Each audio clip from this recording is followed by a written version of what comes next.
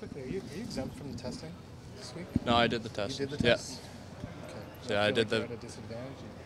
Well, obviously, I haven't really had time to prepare for it, but I think most of the tests, like the VO2, is kind of you're still in game shape, so kind of been from that, but just go out, do my best, and just take the results and try and improve on the summer. Did you have the option of not doing it? No, I never really talked about it. I think I was planning on doing it no matter what, so. How did your interview with the Red Wings go? That was good. Yeah, I had lots of good interviews this week. I think all the teams, it was pretty cool to meet the NHL teams and the GMs and stuff and have a conversation with them. Did you go out to dinner? Was it part of the group too with the Wings? Yep, I went out Wednesday night with the Red Wings. What kind of opportunity was that for something a little less formal? Yeah, it's great just to kind of get away from the whole interview, and with a stressful interview setting, it's kind of more casual. They get to know you as a person away from the rink and away from the interviews and stuff. So it's great to go out and dinner and spend time with them, get to know them more. How soon do you think you could help an NHL team? I mean, it's a big jump to make, but Yeah, I think right now I haven't really thought that in depth into it, but my goal this summer is to get my body and add some strength and put some weight to my frame to get my body to a level to go into an NHL camp next year and be able to compete versus men and not look out of place and make a decision hard on the management to send me back to junior. once the lottery played out and you knew who would pick where, do you kind of look at and speculate who might pick me and could I fit in there? How soon could I fit in there? Well, yeah, I think you pay attention a bit after the lottery, but I've been pretty busy playing, just finishing Sunday, so I haven't had that much time to really sit down and think about that too much. And now with the season over and go back home and spend some time with my family and relax, I'll start thinking about it more. And obviously very excited to get out to Dallas in June. How was your interview with Chicago? What are your impressions of them? Yeah, they were really great. I had dinner with them last night as well, so it was great to meet them. They have obviously a great organization and really great people, so I really enjoyed getting to know them. How many teams did you talk to with lunch? I talked to 12. 12? Yeah. Did any of them ask you to come back for a second visit? Chicago, Detroit, I had dinner with them plus an interview with them. Right. But no one asked you to come like next week and visit? No. How were the last few days for you? Has it been pretty intense?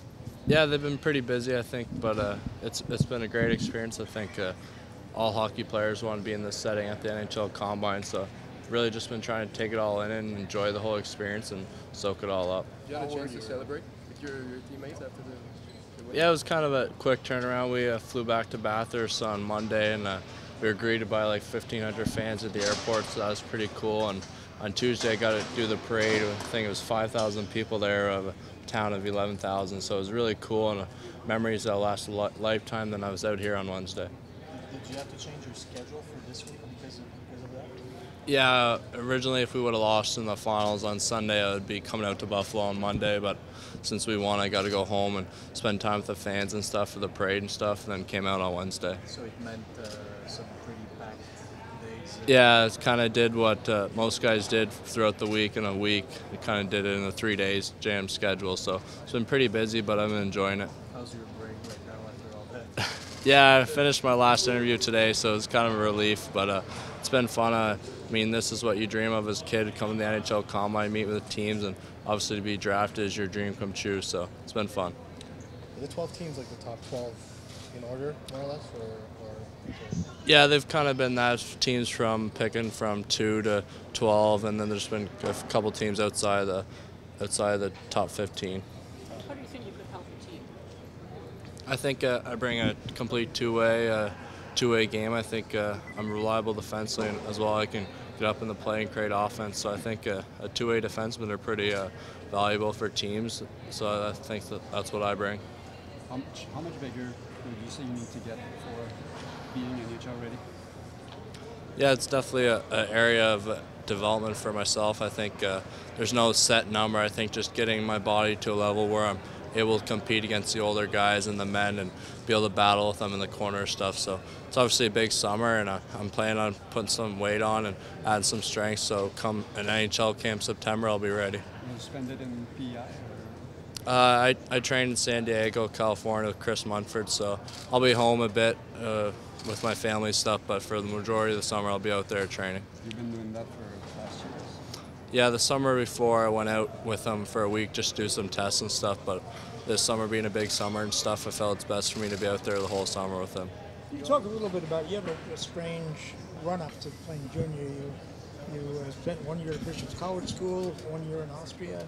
What was the thinking there? Yeah, personally, me and my family felt that it'd be best for me to get off the island for the whole experience and develop as a player. And the Bishop's College kind of came as an opportunity, and I got to experience the whole prep school side of things with the harder education and time management and stuff, living on your own. And then obviously the Red Bull kind of happened pretty fast. Brian Savage and Paul Henrik kind of contacted my family, and we kind of looked into it, and I ended up going over with my dad and trying to see the facilities and stuff, and I liked it. I'd stay, and if I didn't, I'd head home. And obviously the state-of-the-art facilities were just great there. I have lots of memories from my year in Austria, so I'm really glad with my decision to go there. Did you have like direct contact with Pierre Paget while you were there? Is that correct? Or? Yeah, he was the director of the academy there, so I got to talk to him a bit. He's a great guy for the academy. He knows so much about hockey, so to know a guy like that was really helpful. He wasn't like your direct coach, though, right? He didn't. No, he was like ran the overall of the the academy. Do you know where Brian saw you play for the first time? No, I'm not sure. I just remember when I was younger, I think 12 or 13, I played at a spring tournament with Ryan Savage's son, so I kind of knew him a bit from that, and then obviously he contacted me. I'm not sure where he saw me play. Is there an NHL defenseman you kind of like to model your game after? Or? Yeah, I like to model my game after Alex Pietrangelo. I think we can play a similar style. He's a good two-way D in the league, a puck mover. He's very reliable defensively, and at the same time he produces offensively too. Are there any guys that train with you down in San Diego as far as like junior NHL players, or is it just sort of one-on-one? Yeah, well, there's some guys that work for the trainer, but I usually just work one-on-one with the trainer. How do you come out of the Memorial Cup different? Yeah, I think it's definitely a big confidence booster to win the Memorial Cup. I think it's a junior hockey player's dream to be on that stage, and it's obviously memories that are going to last a lifetime. So I learned a lot from that tournament, just knowing that I'm right there with all the best players across the CHL, and for our team side of thing, it's pretty special to come from probably the smallest community in the CHL to come on top of junior hockey has been really special. Yeah, I played on the right side this year. We only have one right-handed D, but last year I played most of the year on the left side, so I'm comfortable playing both sides. Can you talk about your meeting with the Canadians? Yeah, I met with them today actually. This afternoon. It was great. I think all the meetings have been pretty well the same. They just want to get to know you and ask a few questions, but all positive meetings with all the teams I met with. So it's been a good week so far. How much time have you spent in the city, in Montreal? Well, I'm pretty familiar with Montreal. I mean, playing Blainville, they're right there in Montreal, and I've been to a few Habs games too before, and obviously they're the closest market to my hometown, so really familiar with Montreal. Any players on the squad there that you watch, pay attention to? Or? On Montreal? Yeah. Well, I mean, Shea Weber's kind of the all-star defenseman in the NHL, so I think all defensemen kind of keep an eye on him. He's a great role model for any D in the league. He does everything right, so he's kind of a guy you pay attention to. Would it be an ideal landing spot, maybe, if it happens for you? Yeah, definitely. I think there's no bad spots to play in the NHL. Whoever picks me, I'm going to be very grateful for the opportunity to be drafted there, and I'm make the best of it. So either what happens in June in Dallas, I'm going to be very happy. How big was it for you to have a veteran like Olivier Galipeau from the half of the season? Yeah, it was great. I mean, anytime you bring in a veteran guy, a 5-year guy who's won a President's Cup before and has that experience, it's great help. He's been in those long playoff runs, so come playoff time, he was great for us with all the experience. And even a guy like Adam Hall, another 5-year, 20-year-old D veteran to kind of learn from. I'm still my second year in the league, so always looking to learn new things, and those were two great guys to learn from. I'd say my strengths would be my skating and my hockey IQ, making a good first pass.